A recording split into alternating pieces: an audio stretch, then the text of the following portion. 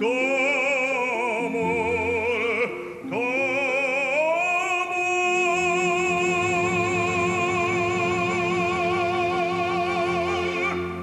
TU. Oh, I'm in love with this aria. I love it. I want to marry it and have children with it.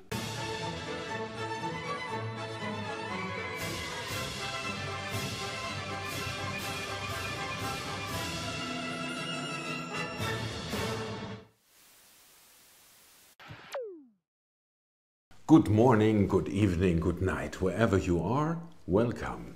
I'm not sure whether I'm a huge fan of Verdi's opera Un Ballo in Maschera.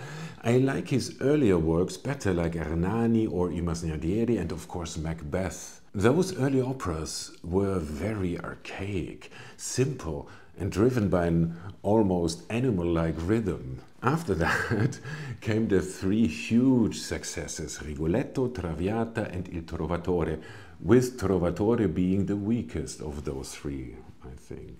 And the operas following Trovatore were like Trovatore itself. Fantastic musical numbers, but from a psychological and a dramatic point of view, not very convincing in my opinion. I'm talking about I Vespri Siciliani, La Forza del Destino and, you guessed it, Ballo in Maschera. But Renato's aria, ERI TU, is perfection. Yeah, it's perfect. It's perfect.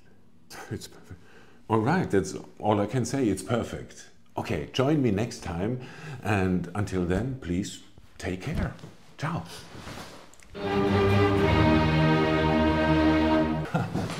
I want to say some more things. ERI TU has the most thrilling and touching music, but what in addition makes this aria so exceptional is the rawness of Renato's hurt masculinity, his vulnerability.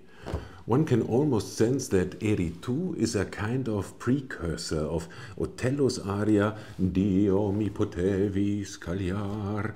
And Otello is not too bad of an opera, is it? For those who do not know what this aria is about, in ERI TU, Renato deals with the presumed extramarital affair of his wife with his best friend.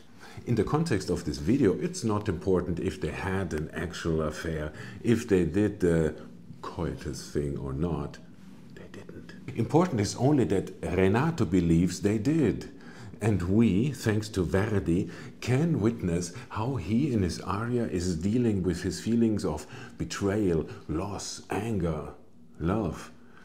It's a true roller coaster. So join me and let's watch together the unforgettable Dmitri HVOROVSTOVSKI performing this aria in 2012. Link in the description below.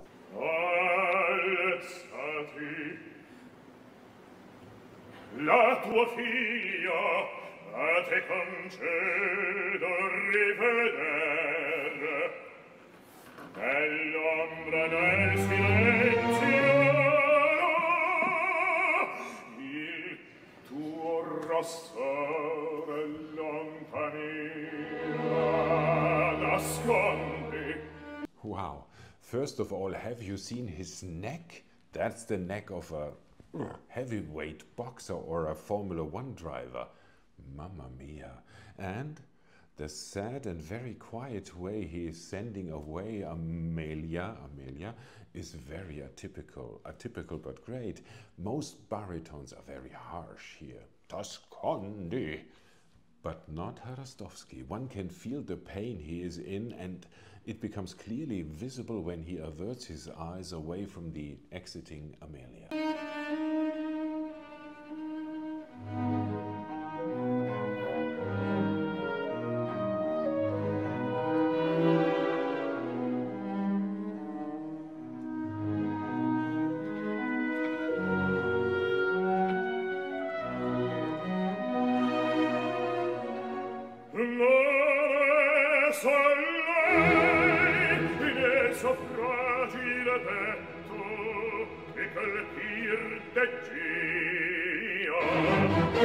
I like that he stays sitting. Very often you see Renato being very active and strong when singing this, but I think it's better this way. Renato is still kind of frozen by all these contradicting emotions he's experiencing at this moment, trying to collect himself until it becomes unbearable and he has to get up, like he's doing in a moment.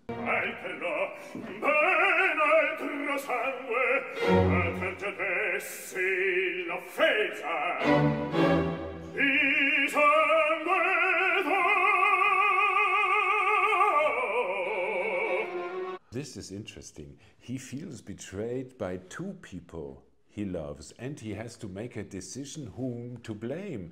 Since he doesn't want to think bad about his wife, Amelia, he directs his anger towards Riccardo, his friend, who is still so close to his heart.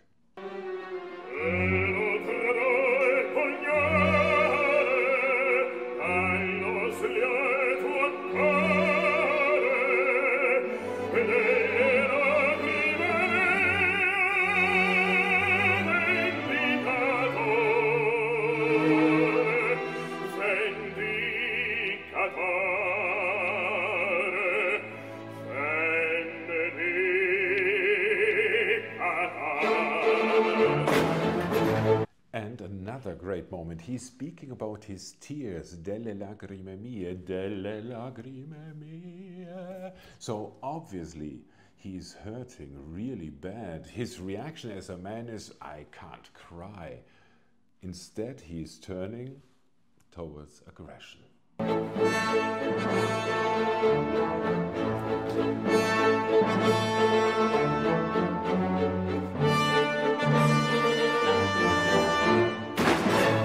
Have you noticed how he stopped for a second before ripping off the photo from the wall and leaning his forehead against the picture of his dearest friend? Throughout the aria, HVOROVSTOVSKI illustrates with those little gestures what's going on in his soul, and that's really remarkable because this aria is so freaking difficult to sing that most baritones just give up acting and are focusing on producing the voice. I don't want to show negative examples of this, but if you go to YouTube, you will find that all Renatos are just singing. HVOROVSTOVSKI is making a real effort here to show that you can do both the singing and the acting. It's not always perfect, but who cares about perfection? I don't want to sound too philosophical, but aren't we rather captured by the most beautiful imperfections?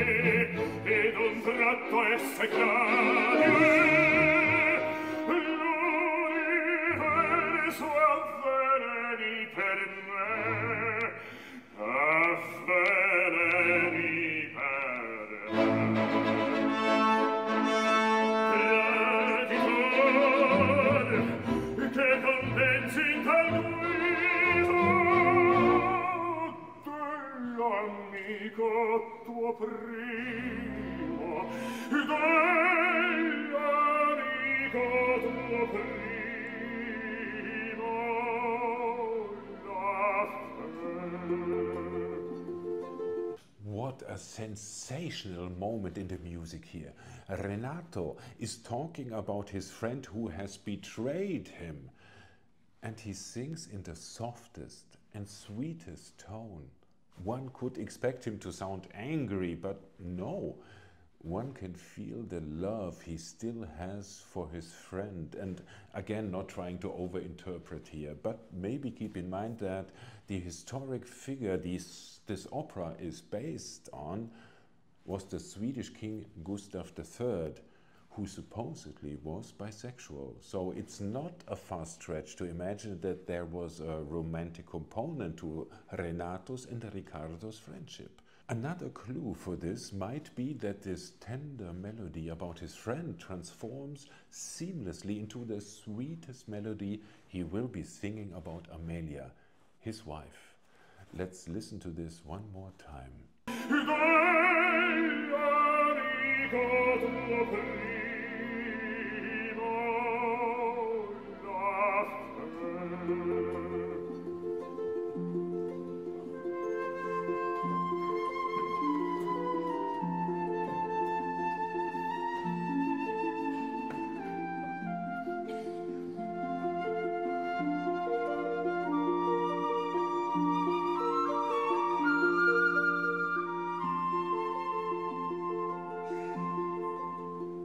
So beautiful and deeply touching, these few bars when the flute plays together with the orchestra. But if you indulge me for a moment, this mini interlude sounds as gorgeous when played on the piano. Listen to this young woman playing these few magical bars.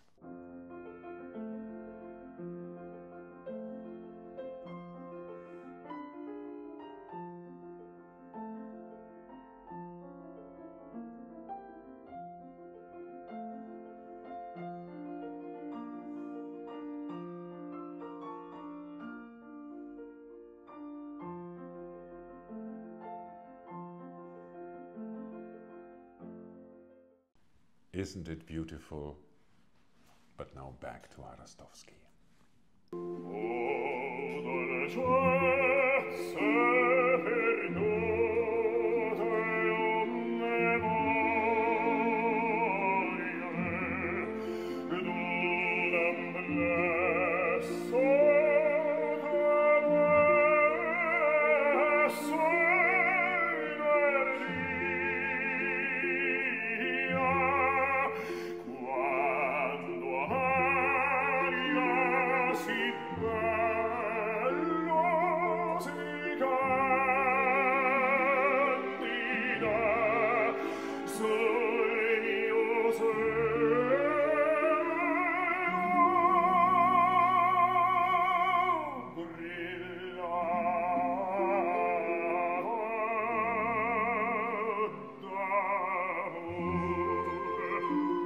Jesus Christ, what a lung capacity this man had, singing this very long phrase in one single breath.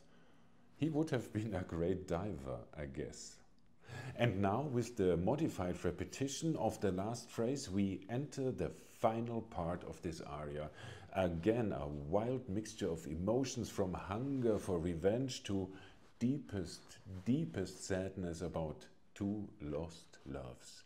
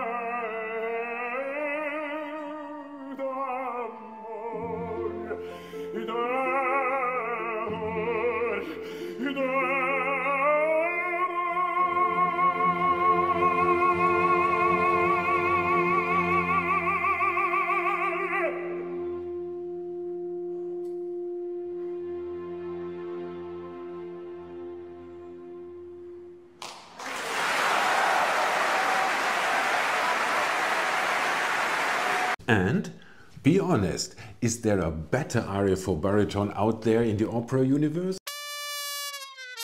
I doubt it, but write me in the comments your alternative, and maybe in the future I will make a video about it and prove to you how wrong you are.